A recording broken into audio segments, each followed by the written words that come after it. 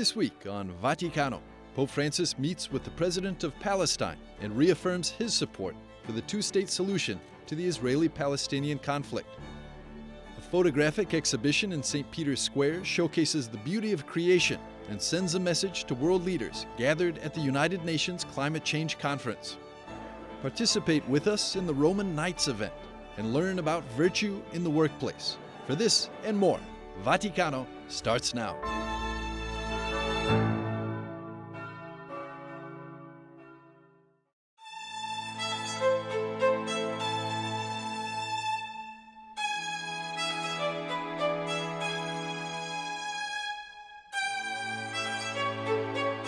Founded at the end of the 16th century, the Vatican Library contains more than 180,000 manuscripts, 1.6 million printed books, and 300,000 coins and medals. It is undoubtedly one of the most important libraries in the world.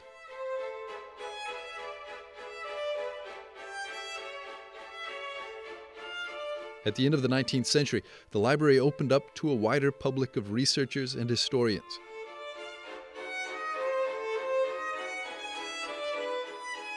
Today, this desire to dialogue with the contemporary world continues and was concretely realized in November with the opening of a new exhibition space dedicated to hosting contemporary art exhibitions.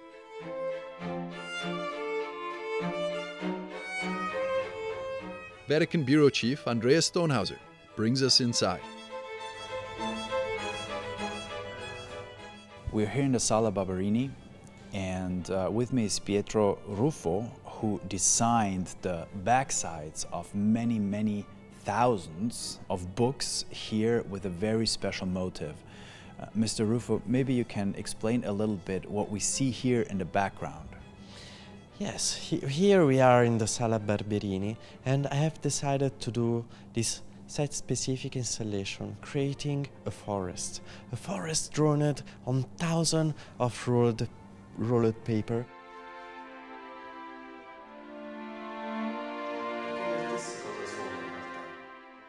Archivist and librarian Cardinal José Tolentino de Mendonça explained that the exhibition space is inspired by Pope Francis' call, not only to preserve the past, but it's also a place to move towards the future.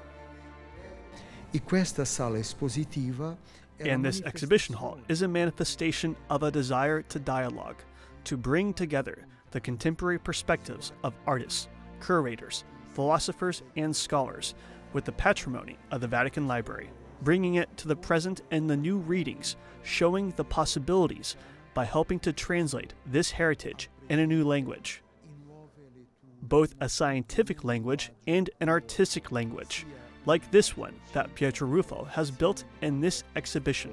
Come questo che Pietro Ruffo ha costruito in questa mostra. From November of 2021 to February of 2022, the new space is hosting an exhibit called Tutti, Humanity on its Way, inspired by Pope Francis' encyclical, Fratelli Tutti. It shows works by the contemporary artist Pietro Ruffo, who reinterpreted historic treasures from the library, like a nearly 20-foot-long map of the Nile, which was created by Ottoman explorer Evliya Çelebi in the 17th century.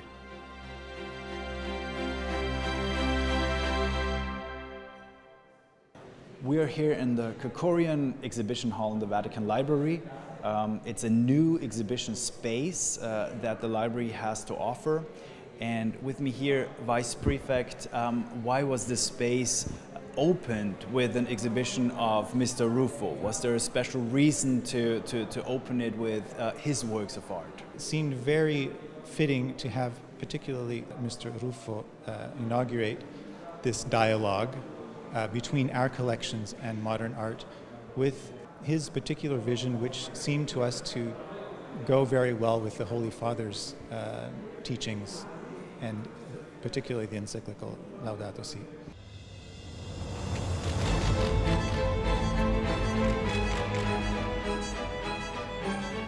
The first visitor to the exhibition was Pope Francis,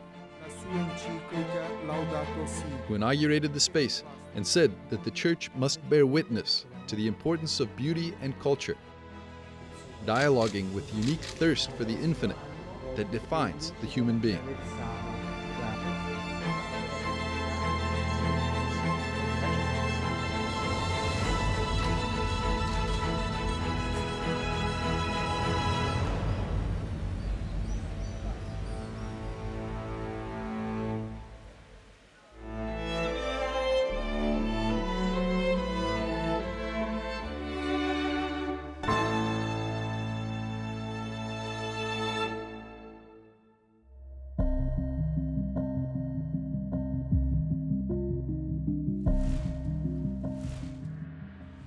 Since 1941, the Israeli-Palestinian conflict has divided the region, pitting neighbor against neighbor. The conflict was born from the division of Palestine into Arab and Jewish states.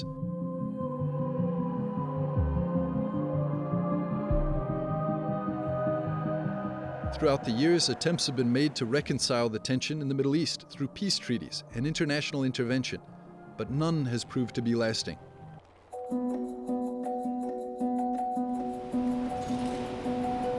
On November the 4th, in a private audience with Palestinian President Mahmoud Abbas, Pope Francis affirmed the desire for a two-state solution to the conflict. According to Catholic news agency, the Holy See has long supported the idea of two separate states, and in 2015 made this official with an agreement recognizing the State of Palestine. President Abbas and Pope Francis also agreed that Jerusalem must not continue to be a place of conflict and violence, but of encounter. The Holy City must also be seen as having universal value to the three religions stemming from Abraham: Christianity, Islam, and Judaism. The two heads of state spoke about the urgency of promoting human fraternity, peaceful coexistence among faiths, and avoiding the use of weapons. This desire for peace has been an important part of Pope Francis' papacy. In the second year of his papacy, while on a trip to Palestine, the Holy Father invited the leaders of both Israel and Palestine to the Vatican to renew their peace talks.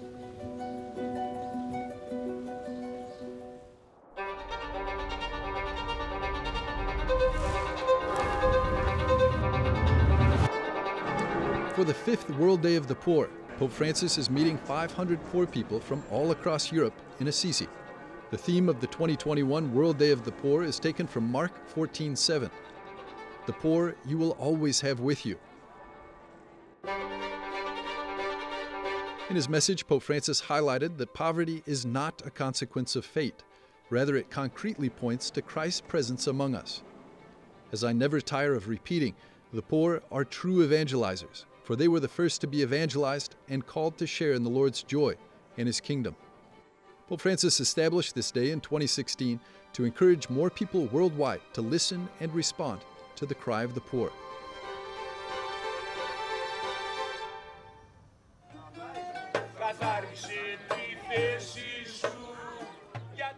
The Vatican has officially announced Pope Francis' next papal visit to Cyprus and Greece from December the 2nd through the 6th.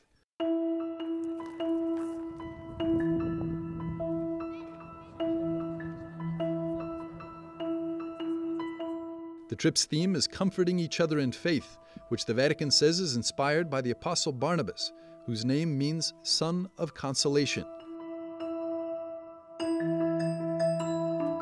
The logo features a ship with the cross of Christ as the mast, sailing on the rough waters of our world, with the sails filled with the wind of the Holy Spirit. The 4-day trip includes stops in the capital of Cyprus, Nicosia, the capital of Greece, Athens, and the Greek island of Lesbos.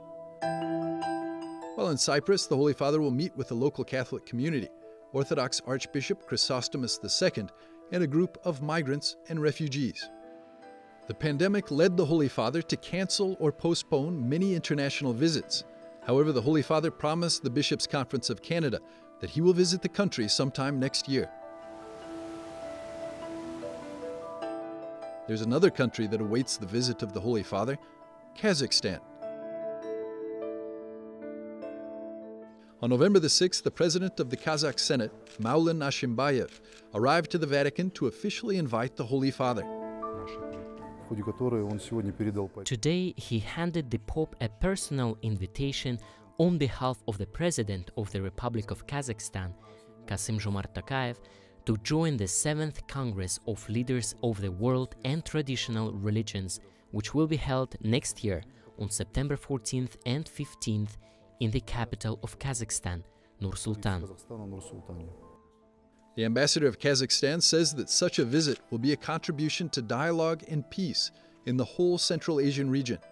The Congress of the Leaders of World and Traditional Religions might become a platform for the second meeting of Pope Francis with Russian Orthodox Patriarch Cyril, because he is also on the list of invitees.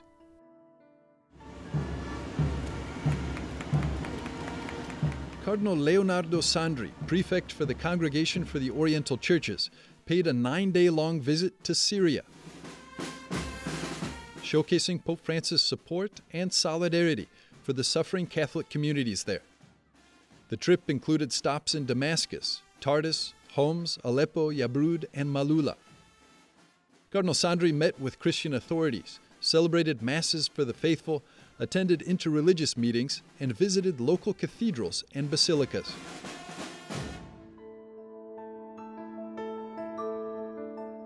The Holy Father appointed Franciscan Sister Raffaella Petrini, the Secretary General of the Vatican City Governaturato, the second highest ranking position in the government of the city-state.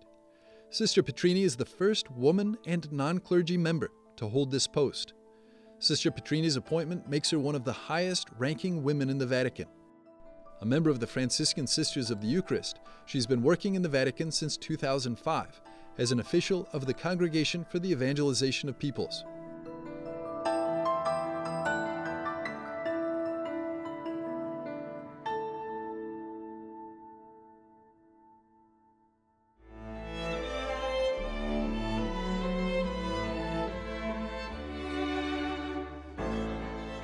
In a few moments, we'll be back with more on Vaticano.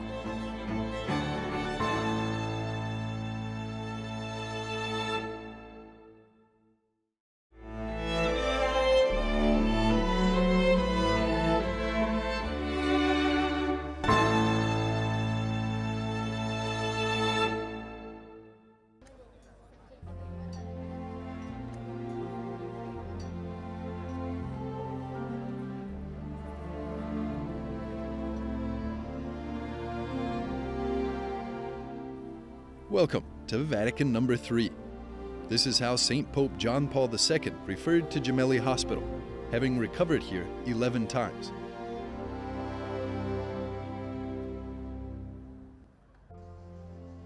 The relationship between the hospital and the popes is very tight.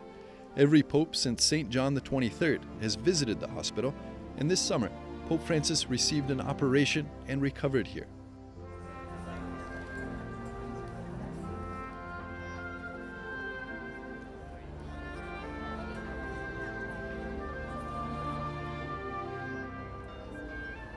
This year marks the 60th anniversary since the foundation of the Faculty of Medicine and Surgery. Today, students of the faculty are excited to welcome their most highly anticipated guest, Pope Francis. The Faculty of Medicine and Surgery in Gemelli Hospital is named for the Sacred Heart of Jesus, emphasizing that in Jesus there's healing and comfort. We are super excited to see him so close.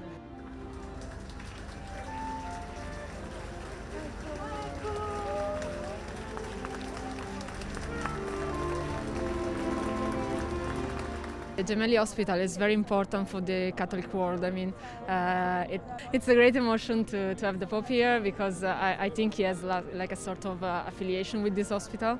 As a Catholic, it's very important to study in a new university that is so close to our roots of the Catholic world. So.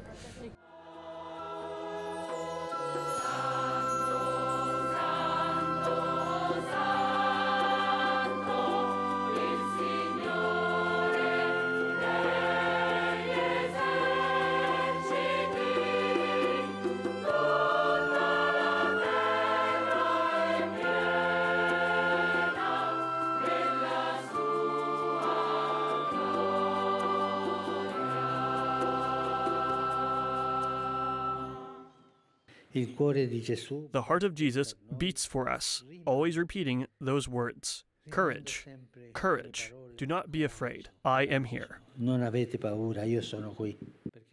In his homily, Pope Francis said that love speaks for itself. It does not speak of itself. And he invited the faithful to imitate God's love, to become passionate about the man who suffers. He said, help us to feel dear any person that is coming close to us because it's in need.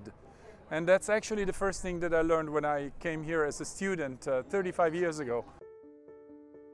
Pietro Chiurazzi teaches genetics in the Faculty of Medicine and Surgery. The peculiarity of the University of the Sacred Heart is that both lay and religious professors are working hand in hand to educate students and offer them both scientific and theological formation. Theology is the opportunity to enlarge the reason, the opportunity to enlarge our idea of the world and of the life. The University of the Sacred Heart was inaugurated by St. Pope John XXIII with the words that it will grow and flourish.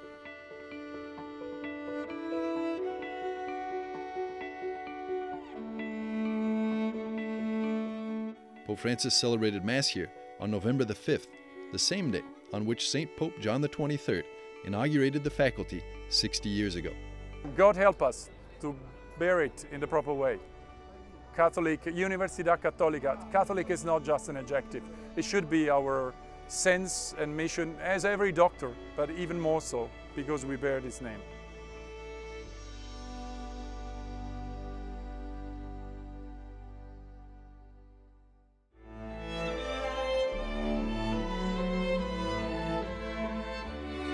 Maybe you can share with us a little bit. In a few moments, we'll be back with more on Vaticano.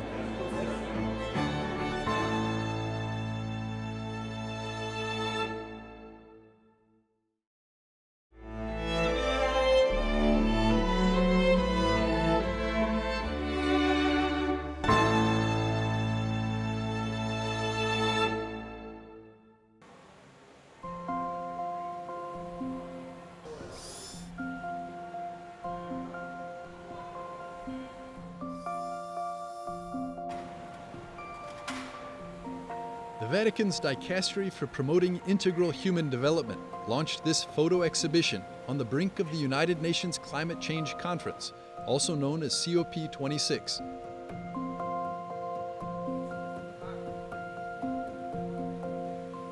The photographic exhibition, entitled Emotions to Generate Change, displays 26 photographs and is dedicated to Pope Francis' encyclical letter, Laudato Si.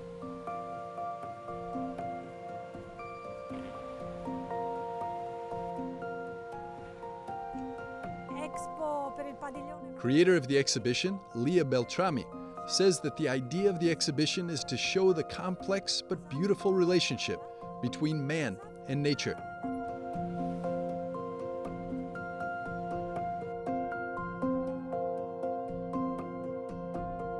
One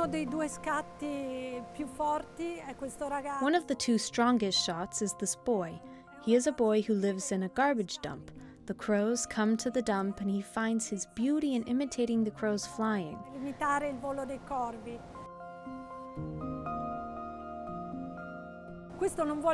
This doesn't mean we have to justify the poverty of this boy. In fact, we have to do everything to help him come out of it. However, he teaches us to grasp beauty and to know how to look at beauty.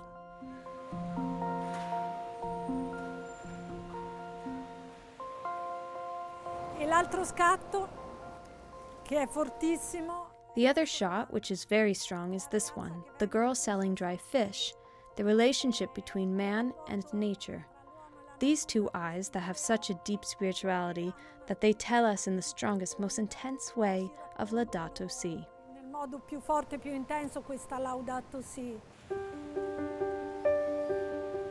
These photographs are taken by Asaf Ud Daula, a young photographer from Bangladesh. Asaf already collaborated with the Vatican for a previous expo, and with the money he received, was able to buy a new photo camera to capture the beauty and reality of his country.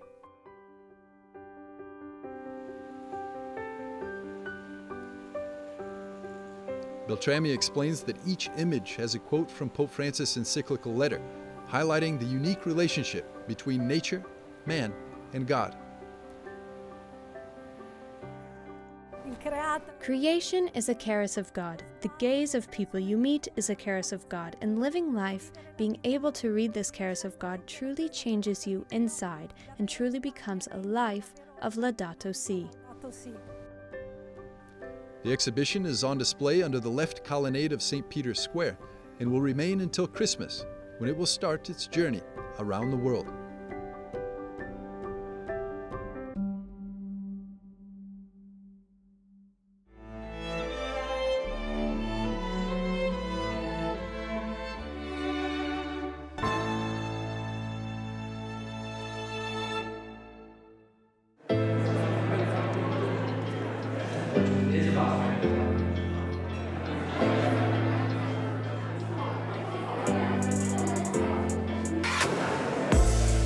The ytsync-en Vatican Bureau launched its first event series called Roman Nights.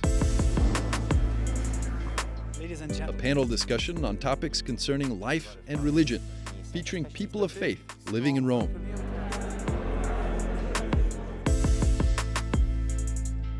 On November the 4th, ambassadors, businessmen, professors, politicians, religious and clergy came together to discuss virtue in the workplace, and the Order of the Holy Sepulchre opened its palace doors to host the event. Roman Nights is part of a special calling. We see ourselves like the order as well in supporting the church, in supporting the Holy Father, and bringing the good news to all the ends of the world. Come from the business world. And how does virtue play a role in fulfilling that calling? Is there room for virtue in the modern workplace? How do we apply virtue to our family and business lives? These were some of the questions that Ambassador Edward Habsburg, Daniele Di Fausto, and Father John Walk discussed. Your work will always have a touch of family. For me, this is very practically so right now because I live in a small embassy. My family lives in the first floor and the embassy is in the ground floor. So this means that from time to time my children will come down. When I have a very important meeting in my living room downstairs, you will hear steps upstairs. It will always remind you that you're a family man. It will always remind you that jobs come and go. Family remains. Maybe you can share with us a little. For entrepreneur Daniele Di Fausto, family values can also be found in the business world. I think that it's a moment where it's so important to be authentic. And so I think that in companies, especially CEO in many big corporations, sometimes have the idea to change their workplace, copying some concept from other companies. And after sometimes they realize that is not working. And always talking with them and say, the company is like a life, it's like a family. So you have your own identity, and it's very important that this organization can be built, designed, and then lived with the concept that identity brings value. And if this concept is embraced, then other things will follow. Father John, let me also ask you, as a priest, but also as a professor, as a media expert, do you think that virtues are still necessary, or are they necessary also for you in doing many things at the same time?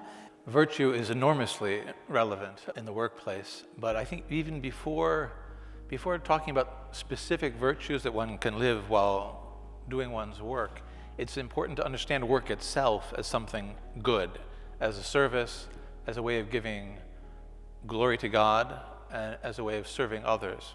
Virtue is heroic, and it's not heroic in special circumstances. The heroicness of virtue is on display every single day in one's family life and one's daily work. We have the opportunity, in fact, not just the opportunity, I'd say, to be heroic. We actually need to be heroic. And even to live up to the basic duties often requires a kind of heroism, a kind of dying to oneself, saying, you know, this is not easy. I need the grace of God to do this, and I'm going to do it because I know this is the right thing to do. It's fortitude again, right? And that's heroic. And to do that consistently is truly heroic. I mean, everyone can do it once in a while, perhaps, but to do that day in and day out, as many mothers and fathers of families are called to do with children. Imagine children with special needs and all these things. That's heroism, and that's strength. The conversation continued with light refreshments and an opportunity to admire the historic palace of the Order of the Holy Sepulchre, which works to support Christians in the Holy Land and to promote peace. The live stream reached 42,000 people worldwide and can be found on EWTN Vatican's social media pages.